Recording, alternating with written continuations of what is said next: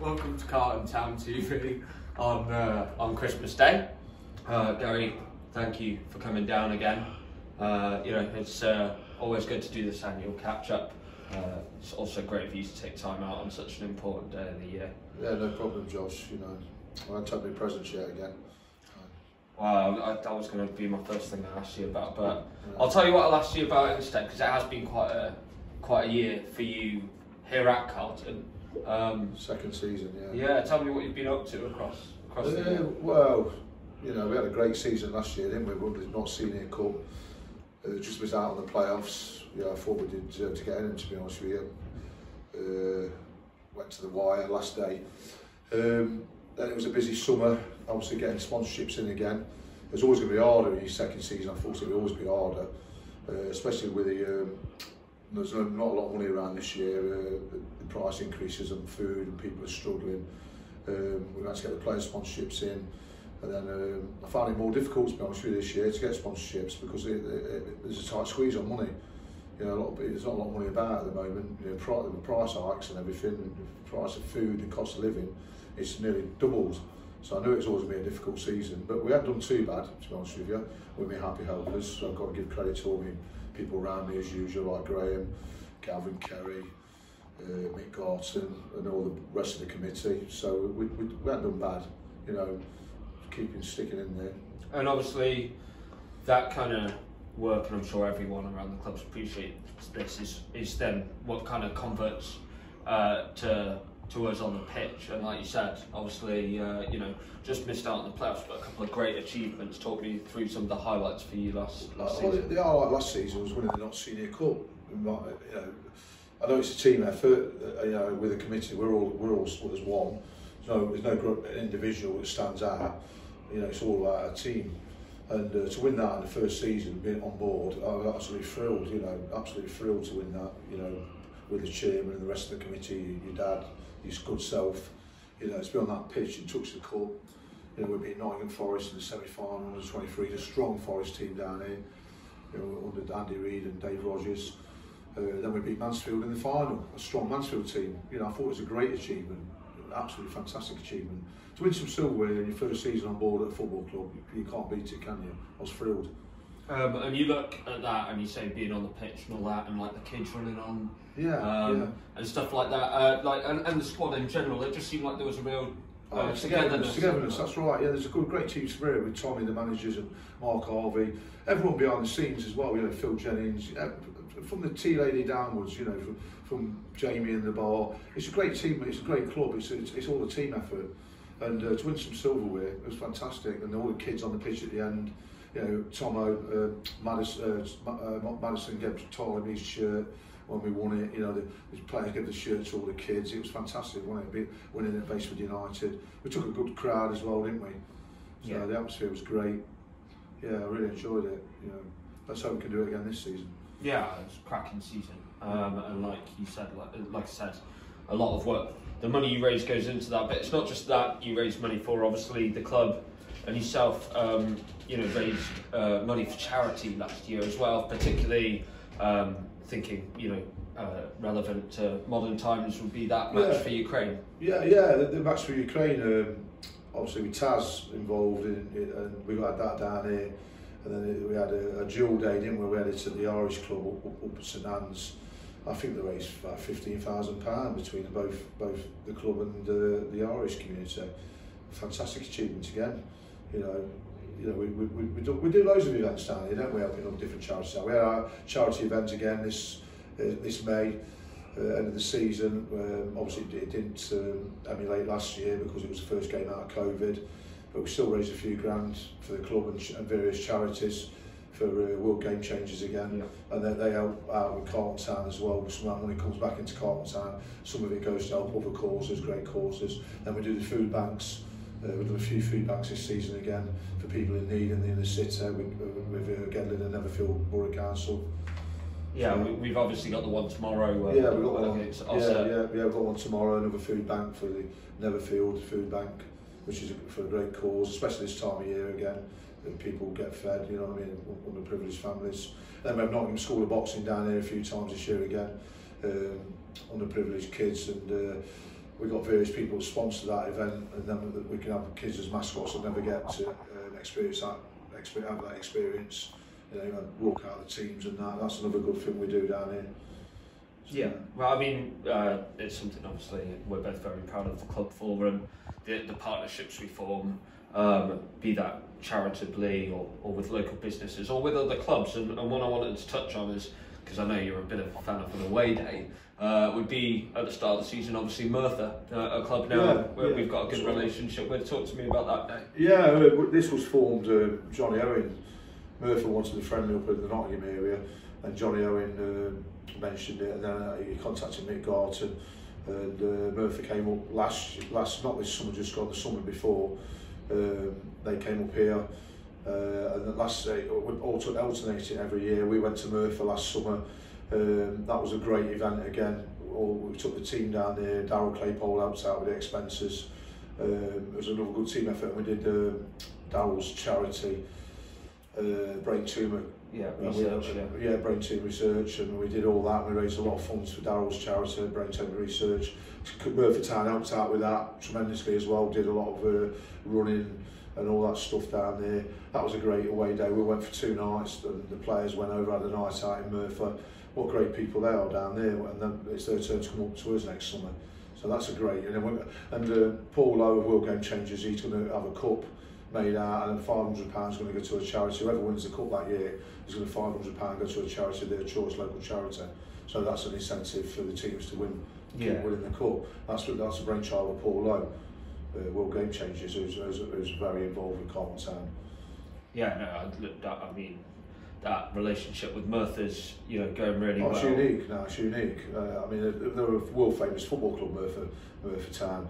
They played Atalanta in the Winners' Cup quarter final and beat them at Merthyr in the mid '80s. And did all right in the like right now in the FA Cup. Yeah, we went to FA Cup to Buxton away the other week with Johnny. We took a minibus from Nottingham, and Merthyr took 500 fans. They only narrowly lost. They should have got a result really. They went out the first round of the FA Cup proper.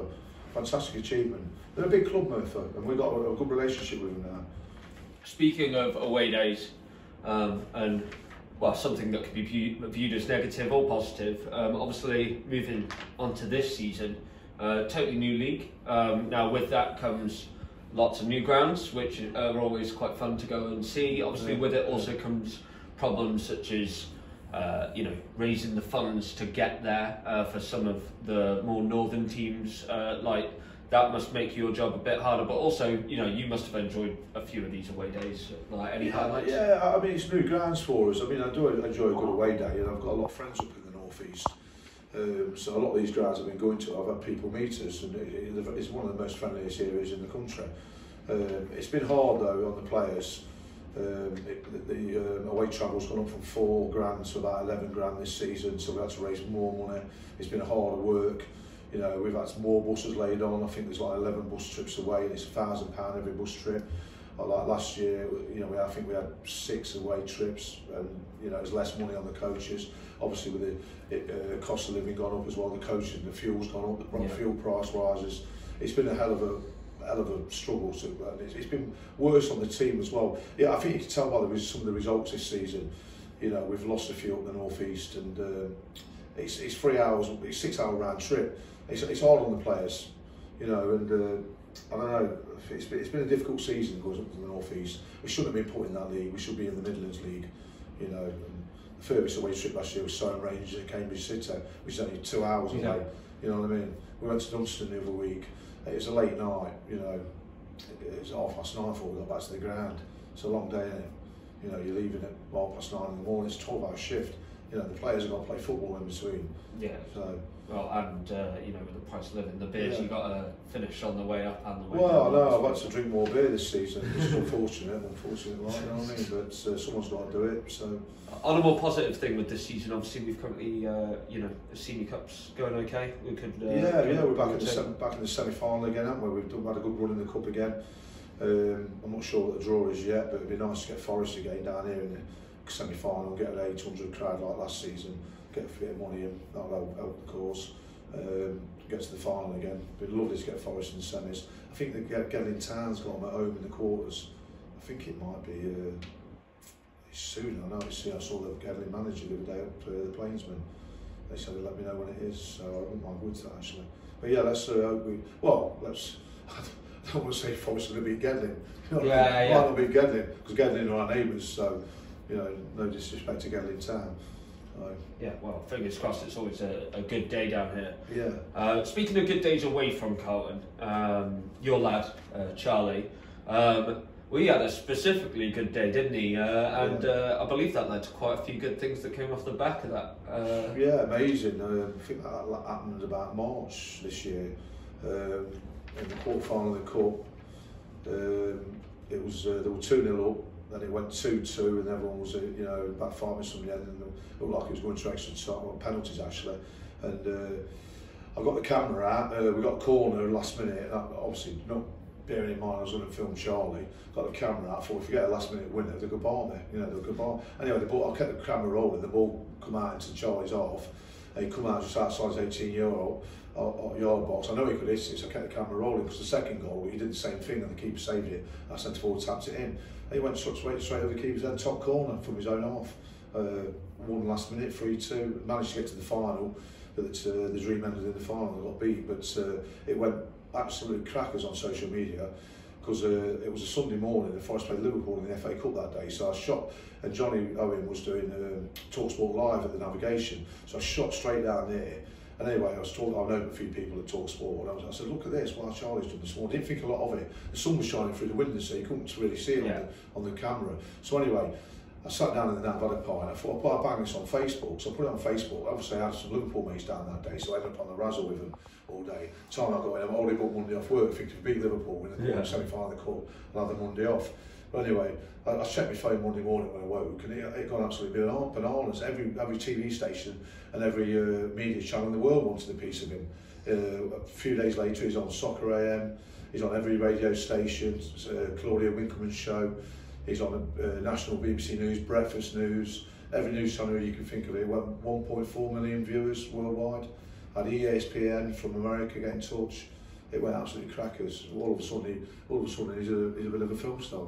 That must be pretty incredible to go on Soccer AM. That was amazing. I think I was more excited than him. But yeah, it was great. They took us down to London. We had 2 days in London.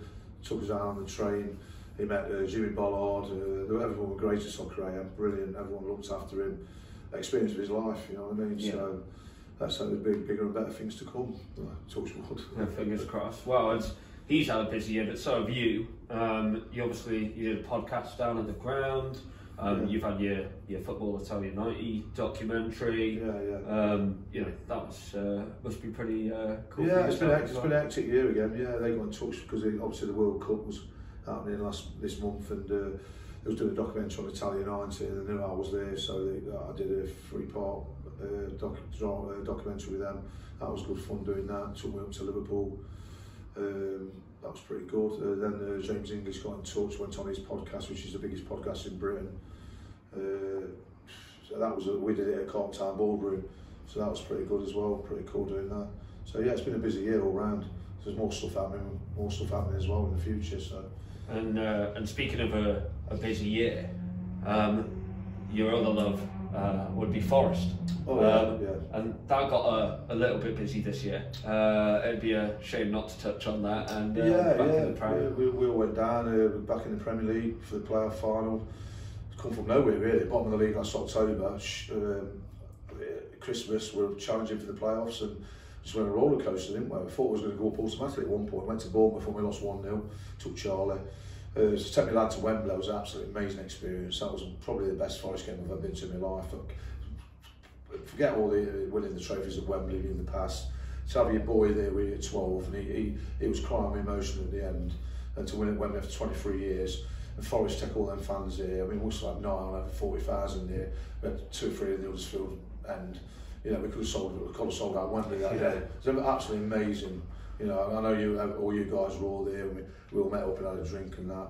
But what an experience seeing that Forest get back to the Premier League. I mean that day was incredible, and we've had some more since, obviously, as well. Some of the, like, as much as the Prem was always going to be tough. Yeah, it's always been tough. But we've got a new team, haven't we? Basically, we've had 23, 26 new players, whatever it is, but we've had about 22 go out. So Steve Cooper's been landed with a whole new ball game, a whole new team. But I think we're finding his feet now, and I think you'll see we stay up. I think we'll all stay up. So we had a bit of form just before the World Cup. I went to Valencia the other day and played well in Valencia, beat them, top Spanish team. I think we'll stay up. Our own form will get us over the line with the crowd behind us. The crowd's a 12th man. Not many teams come down here in Hammond Forest. We've lost a couple of games. We shouldn't have lost to Bournemouth, Fulham, but they finished above us last season. So you know what I mean. Everyone says their own bankers, but they actually finished above us last season. Yeah. So you know what I mean. But we are finding our form at home. I think we'll be all right. We'll stay up. Well, fingers crossed. Now it's time for the shameless plug of the interview, because obviously being Christmas Day, I don't want to keep you for long. Well, I was not hoping you Man City Christmas jump on this year. Well, where's that gone? Is it in the bin? No. You beat us 6-0. No, well, I'm not. I don't want to offend you because of that result. Because you beat us 6-0. And on February 9th, I also, I might put it away for that as well. But I've got to not offend the chairman for that one, because I'm going with it. Oh yeah, okay. Shameless plug time. And unfortunately, it wasn't out in time for today. But you've got your book coming out with Paul Lowe. Yeah. Just tell the guys about it. So when it's coming out, what it's about. Me and Paul was away. Well, actually, Paul spoke about it. It's Paul's idea, Paul's baby. We spoke about it during COVID, and wouldn't it be nice to do a book about after I saw the tribbles and trials back in the day when we were kids. We're both Nottingham lads, growing up near each other, and Paul's done a lot of good for charity work. My work with Carlton Town and various charities and Paul's charity, we thought it would be nice to do an after book, like rather than the first books we did, which was more about the way we was misguided or whatever, we went off the path. Anyway, it comes out February the 4th, I think it is. We put it together. It goes to print probably next week, I think it is. 70,000 words. It's going to come out in hardback to start off with at £20. We're going to do a book launch down at Carlton Town, February time or March, well probably February time. All the proceeds are going to charity and Carlton Town.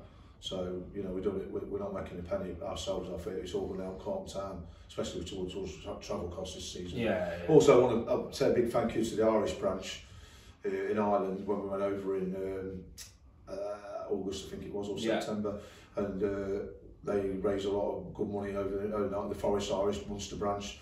They raised 3 different charities in Ireland that chose grassroots football. They chose Carlton Town this year and gave us a prize of £2,000, which helped towards our travel costs this year. Yeah, which is fantastic, from them, the Irish fans. Well, like you just said, thanks to those boys, and also that gives you no excuse not to buy that book. It's helping us all out as well. Yeah. But guys, look, I'll let you.